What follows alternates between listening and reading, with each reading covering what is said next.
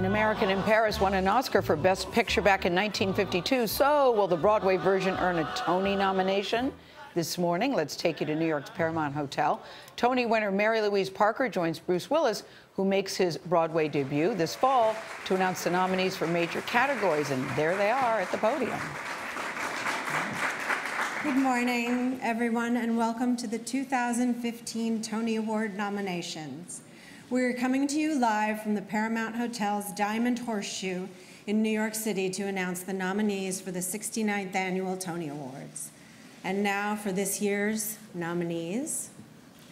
The nominees for Best Performance by an Actor in a Leading Role in a Play are Stephen Boyer, Hand to God; Bradley Cooper, The Elephant Man; Ben Miles, Wolf Hall, Parts 1 and 2; Bill Nye, Skylight; Alex Sharp, The Curious Incident of the Dog in the Nighttime.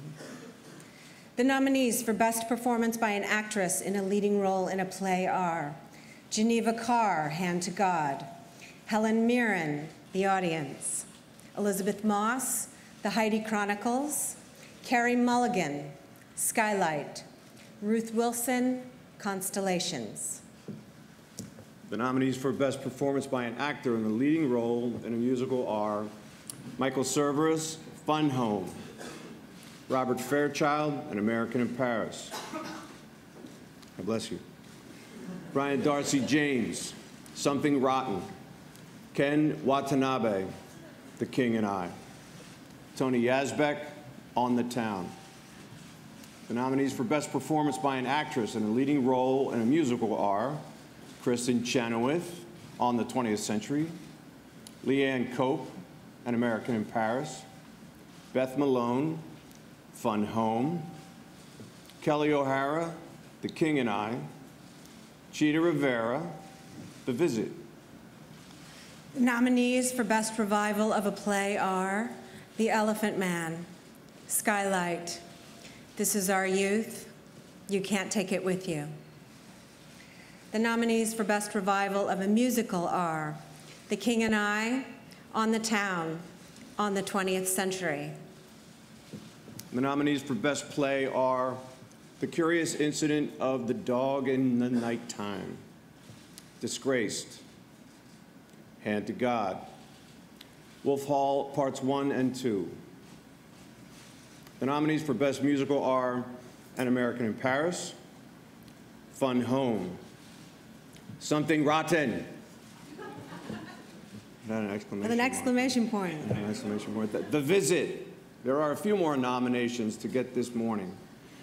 But for all of us who are watching CBS This Morning, we are going to send it back to Charlie Rose, Gayle King, and Nora O'Donnell. Thanks, Bruce. See you all in June. All right, Thanks, Bruce. We love the shout out. Thanks a lot. Good luck on Broadway. Yes, good luck to you. So Jamie Wax joins us at the table. Any big surprises? A lot of big surprises. First of all, the shutouts. No nominations for Finding Neverland or Fish in the Dark. I mean, these are big projects. That's Harvey Weinstein's production. And of course, Larry David with Fish in the Dark. Both are doing very well at the box office. They don't really need the nominations, but it shows that mixed bag you can have when you come in from Hollywood to Broadway. That's an interesting thing. But why do you think that is, that they were shut out? I'm not entirely sure. You know, part of it is probably because the nominating committee is made up of people in the Broadway community, and sometimes they're not entirely friendly to outsiders. So who would you say are the early favorites? I would say the early favorites for sure are the revivals of An American in Paris. That's good. Fun Home is way up there. Wolf Hall has a lot of nominations.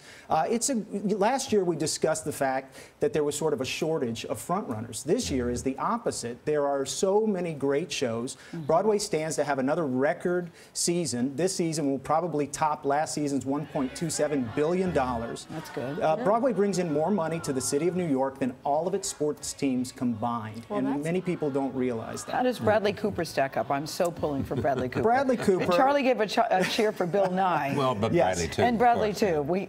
Listen, Bradley is very, very well liked. Absolutely, and he did a terrific job in that show. He's taking it to London, as you know, and I think The Elephant Man is looking very well. It's Yeah, I hope so, because he's well. been obsessed by this role since he was, first began to act. It was what he used to train. I think he couldn't be more pleased with the results of finally getting to do that dream role. Right.